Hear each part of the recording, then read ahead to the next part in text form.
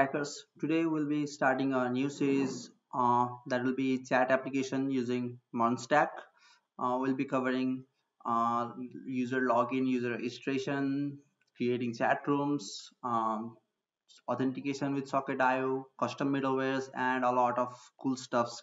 So let's start. We'll name this project Chat Cozy. So create a folder, open it in Visual Studio Code. So guys, stay subscribed to get more content like this. It really helps. So subscribe now to get notified more content like this. So first we need to create a package JSON file. So to do that, type npm init-y and it will get us the package JSON file. So for now, let's install Express and let's install what else? Mongoose. Yeah, let those two be installed for now. So let's create a app.js file.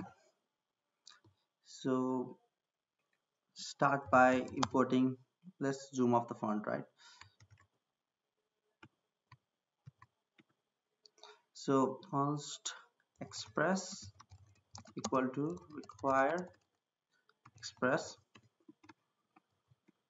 const app equal to express module dot exports equal to app. So let's add some couple of middlewares. So let's app.use express.json and express.url imported extended. Let's make it true. So let's just stay up to there. Now let's create a server.js. So let's import the app here.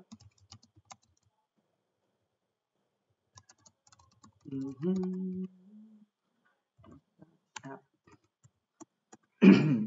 so we'll listen on port 8000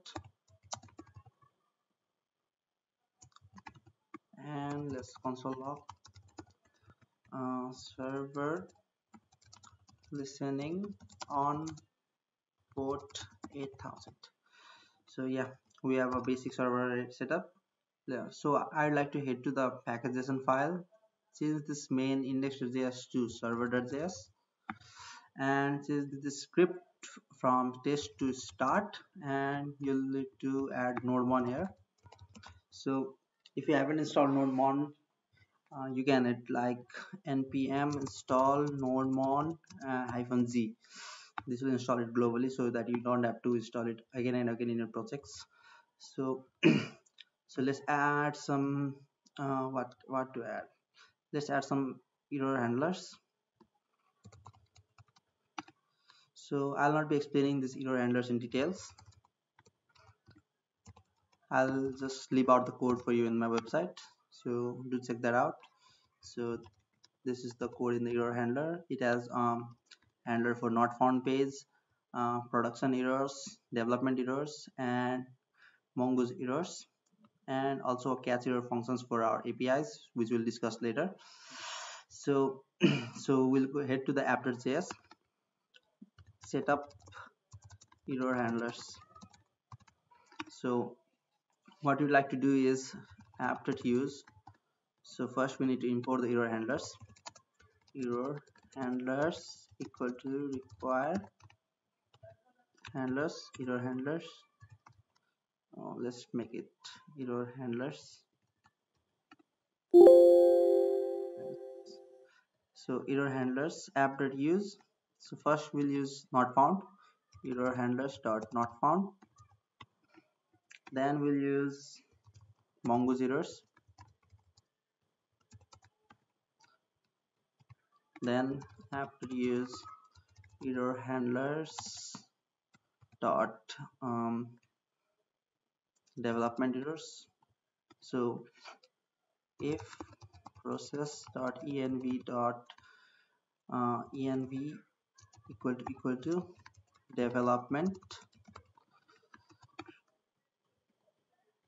So if it's in development, we'll use this, else we'll use error handlers dot production errors.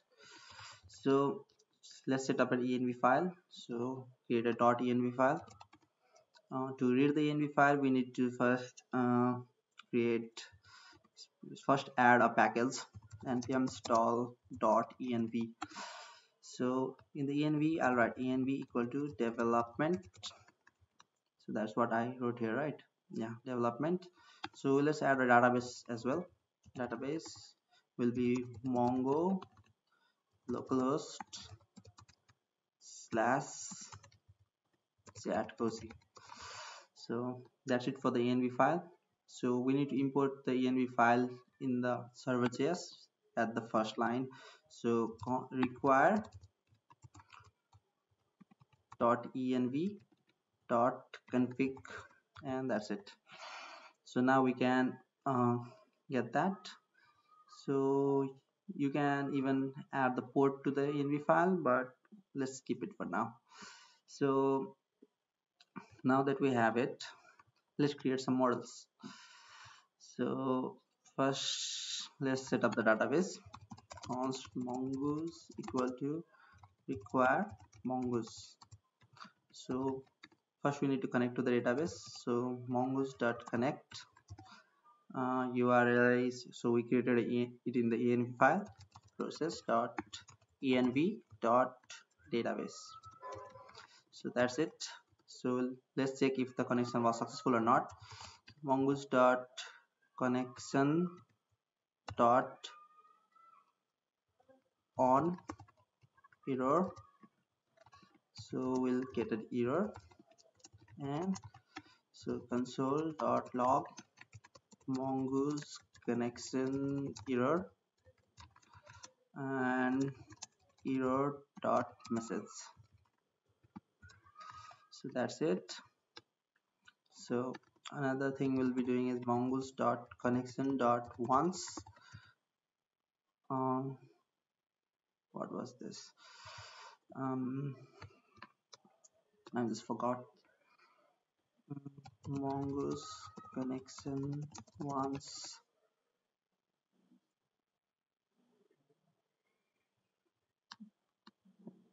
So once open.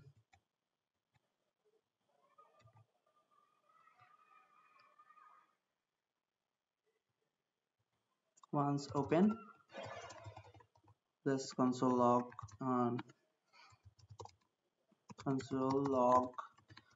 MongoDB connected. So let's see if it works. Npm start. So there was an error. What is the error? Expected MongoDB. Okay. So the env file is having some errors, so make it MongoDB. So let's see. Let's run again. And yeah, MongoDB connected, but we are having some errors. New URL parser, use unified topology. Okay. So while connecting this, make sure you pass these options. So use unified topology true, and then use new URL parser true. So that's it. So that will get the MongoDB setup. So now let's create some models for this. So let's create some folders for now. So we'll be having controllers, we'll be having routes, we'll be having a folder for middlewares, and we'll be having a folder for models. So let's start by creating models. So first model will be our user model. So to create a model, you need to require the mongoose first. Mongoose. So create a schema. Const user schema equal to new mongoose dot create mongoose dot schema, I guess. Yeah. So pass it a definition. So what we want is name. So this will be of type string. and it's required. So make sure you don't try to write true in the required. Make sure you write some error message if it is not passed. So name is required. So next thing what we need is so we need an email. So yeah, so we'll need an email type string required. Yes, email is required. So next thing what you need is sorry about this. So what else we need? We need name, email, and we need a password. So password is type of string and it is required. So password is required. So let's add some timestamps. So let's allow timestamps to true. So this will let us know when the user was created and when it was last updated. So let's export this model. So module dot exports equal to mongoose dot model user, name of the model, and pass it the schema, user schema. So let's copy this and create another model. So another model will be for chat room. So let's make this chat room schema. So chat room will have a name and that's it, nothing else. So that's it, chat room. So chat room, and we'll pass in chat room schema. So copy this again and let's create a model for chat message. So message.js, and these are the three models that we'll be using in this project. So message schema. Okay, so the message schema doesn't have a name. So what does it have? So it will have a chat room. So this will be a chat room schema. Let's make it like string. We can make it a string, but let's keep it as type of mongoose dot schema dot types dot object id. So chat room is required. So we'll store the id of associated to the message, chat room id associated to the message. So chat room is required. So next thing what we need is we need a user. User is also a thing, and we need to reference it to the chat room model. So that's good. So user, we need to reference it to the user model. So I think that's what we need, and we need a message. Sorry about that. So message, we need type of string and it's required. We can't send an empty message, so message is required. So that's it. So message schema, model it as message and pass in the message schema. So once you've created all the models, go to the server.js, and after this connection bring in all the models. So bring in the models. So require slash models slash user, and let's duplicate this. So user, chat room, and message. So these are the things, and hopefully it's running.